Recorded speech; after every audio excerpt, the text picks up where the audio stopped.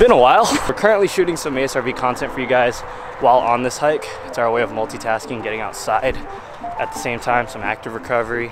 We're in this like slot canyon, just getting our steps in. We're gonna hit deadlifts later, but we figured we would take you through a vlog, day in the life type vibe.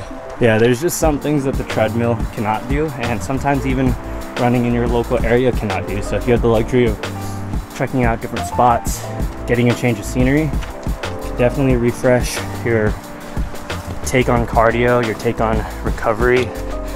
Everything doesn't always have to be go, go, go. Whoa. Sometimes it's just about moving and enjoying the little things. And this is today's kit. I'm rocking the brand new adventure shorts from the Summer 22 collection. These are in the Canyon Rose colorway, and I am wearing a size small. I'm 5'9", 165 pounds. As for the top, I'm wearing the Outlast half sleeve t-shirt in black, also a size small. So pretty true to size on these fits. Just know that the adventure shorts do run bigger because they're recreational based. They're tetralite material, supposedly a hybrid short. You can go swimming in them, which I have tested, and they feel great, and the stretch is awesome. You see the mesh on the side here, pull my phone out, boom, it keeps it secure. And then what I like in particular on this one is that the drawstrings are on the inside of the shorts, so it's a nice clean look. And the bucket hat, you can't forget the bucket hat. Yeah, so first impressions of these adventure shorts, I've had them for a little over 2 weeks. The black ones I've pretty much been wearing daily, to be honest. I didn't get the chance to surf in them just yet, but I did wear them to the pool, and they were more than enough. The only petty issue I found was the mesh pocket area would catch and fill up with a lot of water, but what shorts don't do that have pockets? Other than that, the fit of them is great. They don't slip down, so you don't have to worry about losing your shorts. And this Canyon Rose color is nice, especially for the summertime. Summertime vibe. Canyon Rose in a canyon?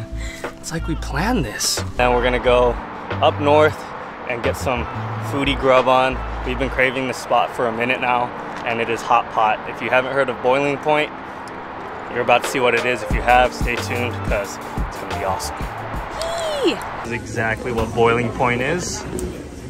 Oh. You excited?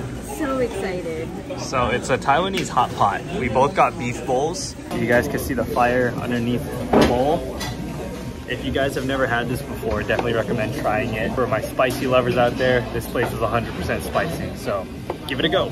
You got some fish cake, shredded beef, cilantro, corn, and then some tempura, which looks like that. So it is. We get it with some extra beef and pork belly. Oh yeah. Oh yeah. Oh, it's so yummy. Ooh. Oh, that looks delicious.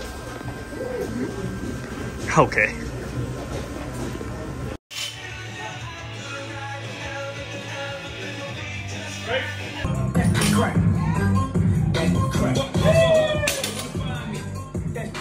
She got that. She came from swing. That she think about it. Cool. Turbo. We ain't squashing beef. Got $1,000 shoes. I've been very space. Let's go, baby.